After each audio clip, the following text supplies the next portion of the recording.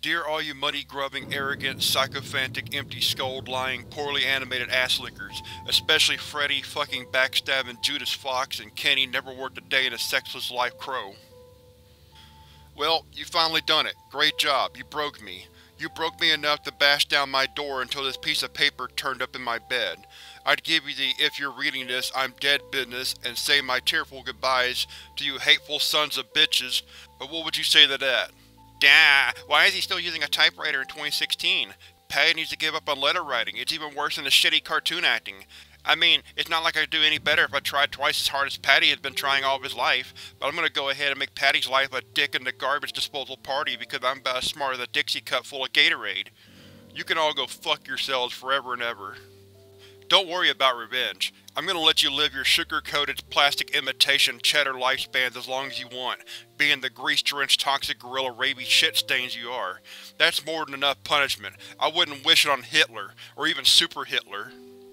There is someone I'm going to completely fuck up before I stick a Remington up my nose, but unlike you, they're a smart enemy. They're a patient enemy. They're an enemy that doesn't lie through their teeth and call me their friend. They're the ones that call us SCP-2835. Want to know more about that? I fucked your mom. And when you die scared and alone and find yourselves in the pitch-dark corner of hell reserved for weaklings, I'll be the first one to shit caustic misery down your throat. I will torture you in ways that haven't even been invented yet. I will piss on your graves, around your graves, in your graves, and in your coffins until your skeleton is a fucking piss pickle. You will gargle your screams through your boiling entrails until the last star goes black and all the universe is cold and quiet.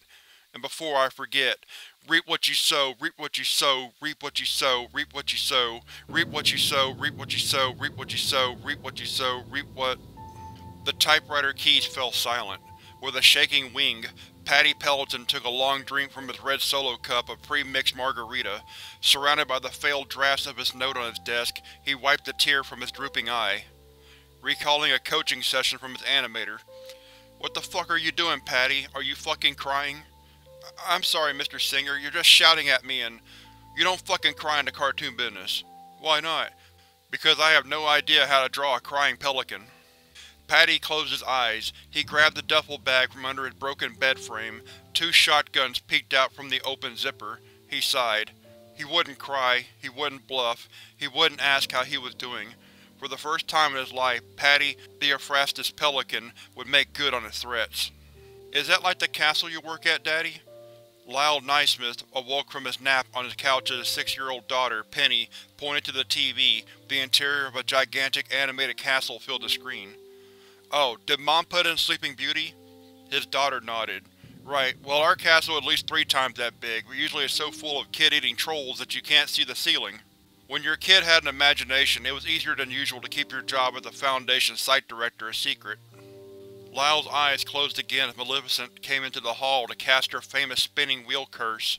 His tension faded away amidst the sounds of bickering fairies, shocked soldiers, evil magic, a cocking shotgun, a firing shotgun. There were no shotguns in Sleeping Beauty. Lyle opened his eyes as red splatters colored the walls of King Stefan's palace. Horrified attendees of Aurora's christening ran for the doors. What the devil is going on? Said Maleficent, turning her attention away from the king and queen who hadn't invited her.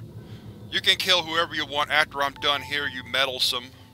In a flash of buckshot, Maleficent's jaw became a red cloud. From the left side of the screen, a black and white pelican, drawn with significantly less effort than the rest of the cast, let out a drunken laugh as he mowed down the cask. 2835. Lyle was on his feet in an instant. As the pelican jammed the smoking barrel into the mouth of the young princess, he stared into Lyle's terrified eyes. Naismith! He shrieked. Reap what you… Lyle punched the eject button on the DVD player. Penny stared at the TV with pursed lips. Not frightened, but she hadn't blinked once throughout the scene. Sleeping Beauty's a really weird movie, she said. I'm sorry you saw that, said Lyle. Penny shrugged. It's a lot better than that clown show.